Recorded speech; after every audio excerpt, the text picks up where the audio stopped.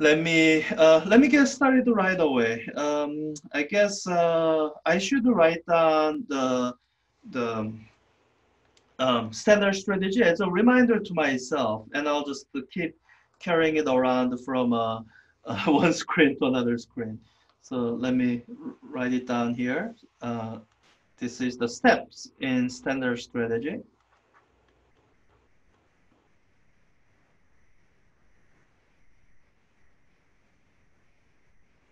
The first step is to draw the free body diagram. Sorry, I'm trying to be centered in the video. And the second step is to choose coordinate axis. So let me just say coordinate axis as a reminder. And really you're looking for the direction of acceleration. That's what's most important. And you break forces into components.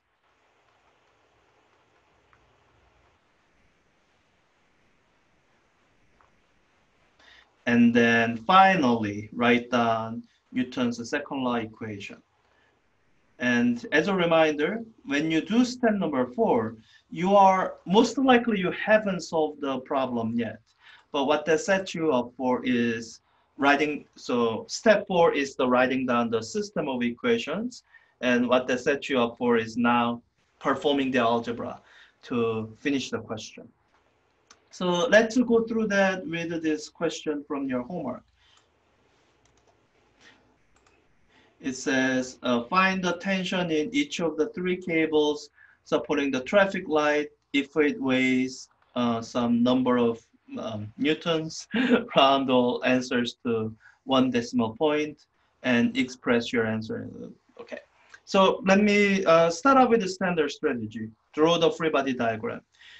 So this is the step where you should be taking the most, if not the most amount of time, most amount of thinking, most amount of effort to be correct and to make sure you didn't forget anything.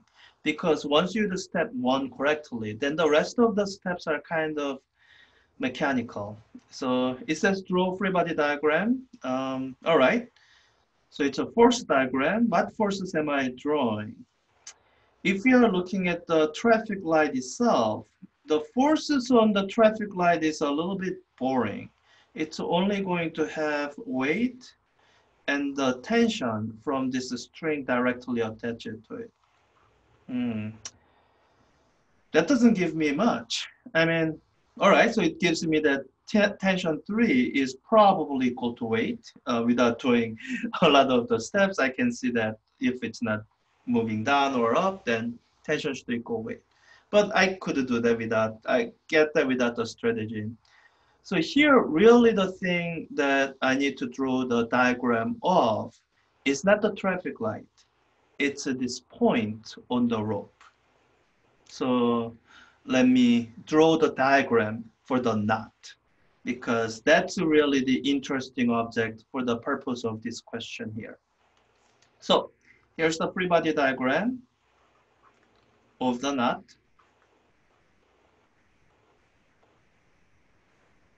So here's the knot. Now the knot has almost zero mass. So it's going to end, we are going to end up saying that the net force is equal to 0. That and almost zero mass, and also it's not accelerating. So it has like multiple reasons to have 0 net force on the knot, which is good. They all are consistent with each other. So there's a tension force, T3. And that's the one that's equal to weight. Let me just write that in as a reminder to myself again. And then there are these 2 tension forces that's going diagonally upward. So there's T1 and T2. And for this particular situation, we have it a little bit easy. Acceleration is equal to 0. And in that situation, I like to say we have complete freedom in choosing our coordinate axis. And I like to, in most of those cases, I like to pick a straight axis. That's the kind of same axis, or it's the same default.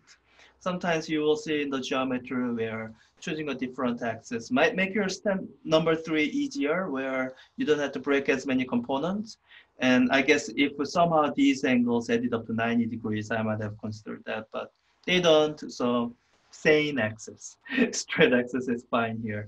So that's step number 1. I drew, oh, step number 1 and 2. I drew my free body diagram and defined the coordinate axis. Then I need to do step number 3, and that's going to take the most amount of time here. Let me erase these somewhat obvious things. And let me blow up this diagram a little bit so that it's easier for me to draw the components. All right. Now it's bigger. Okay. So let me break, the components, drawing the components is not too hard. This is the T2x, this is T2y, and this is T1x, and this is T1y. Where you have to pay attention and make sure you don't make a mistake is on, 1 second, is on labeling the angles. So you are given the angles here, and you want that angle represented somewhere in the triangle. So I'm given this angle here. Let's see, these two are parallel. So that means that angle is this angle, which let me label it theta 1 so that I don't have to keep writing 41 degree.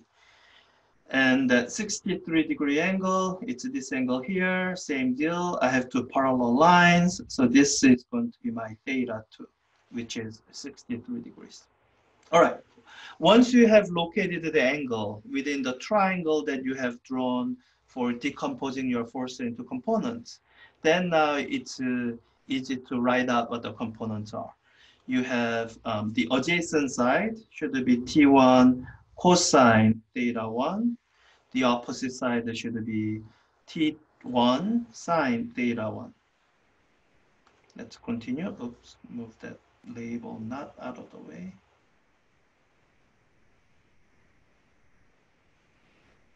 We have T2 cosine theta 1 as theta 2 for the adjacent side, and T2 sine theta 2 for the opposite side, opposite to the angle.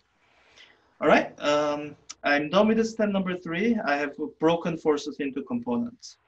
Once that's done, this is the most valuable tool you have in solving this problem. This is basically a summary of everything given in this question in one view. And once you are done correctly through step number 3, step number 4 should be as simple as reading the information off of this diagram. So let me demonstrate that. So in step number 4, we are writing Newton's second law equations. So the vector equation, it stands for really two equations: net force in the x direction and the net force in the y direction. All right, let's just read off the information. What are my forces in the x direction? I have T1 cosine theta 1 going to left. I have T2 cosine theta 2 going to right.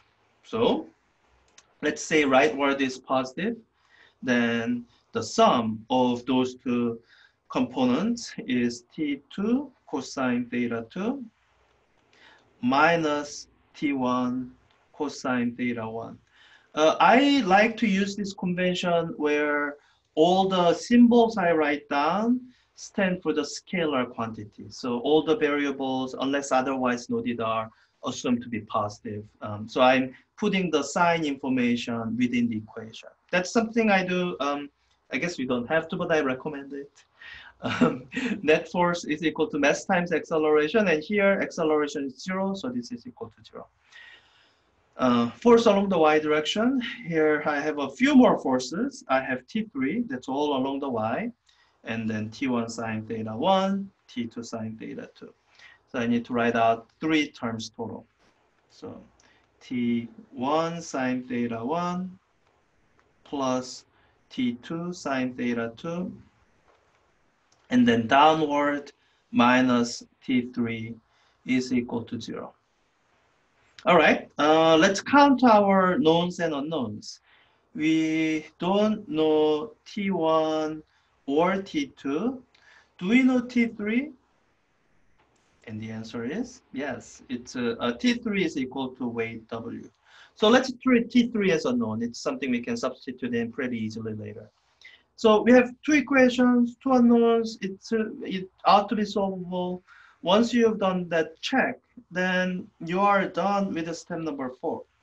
You have your system of equations, and the rest is, as they say, algebra. Um, this time, let me actually go through the algebra. So I won't actually plug in the numbers. I kind of hate plugging in numbers, and you can do that yourself. Everyone in this class knows how to plug in numbers in the calculator. So let me just demonstrate the algebra. The so the strategy I like the most is a substitution strategy. I know Portable TA sometimes recommends like a linear combination, and that's fine. If you feel comfortable with that, then please, by all means, do. You don't have to stick to just using simpler technique. Linear combination does save some time at certain places. But the reason I like a substitution is because it always works. It sometimes it's a little bit more tedious, but it's a basic skill that you can use over and over, and you don't have to be super fancy with it. So let me use substitution. And here's one key thing to remember when you are using substitution. The quantity you want, you have to solve for it at the very end. So for this question, it doesn't matter too much, but let me pretend that for whatever reason, that I care more about T1 than any other variable. Then what I do isn't actually to solve for T1, it's to solve for everything else. So as an example, I'm going to solve equation 1 for T2. Oops, for T2. And it's going to seem counterintuitive first few times because I want T1, but I'm not solving for T1. Well, let's solve equation 1 for T2 and see why. So solving equation 1 for T2, what I need to do is I need to move this term over to the right-hand side so that it changes sign. It becomes T2 cosine theta 2 is equal to T1 cosine theta 1. Let's finish solving for T2. So divide both sides by cosine theta 2. So I get T2 is equal to T1 times cosine theta 1 over cosine theta 2. And this expression here illustrates why I solve first for something that I don't want in the end. It's because of this. It's T2 is in terms of an unknown quantity. So this equation itself, it doesn't actually give me T2. But what it is a tool that I can use to eliminate T2 from other equations. So that's what I mean by using substitution. When we say we are using substitution,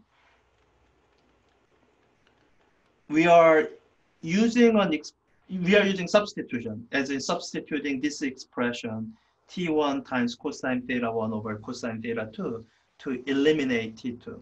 So let me call this 3. Substitute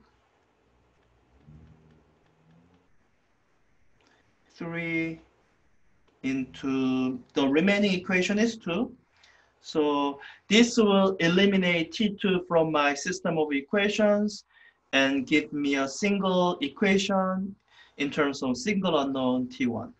So doing the substitution, I get T1 sine theta 1 plus T1 cosine theta 1 over cosine theta 2 minus, and it's T3, but let me plug in the W now.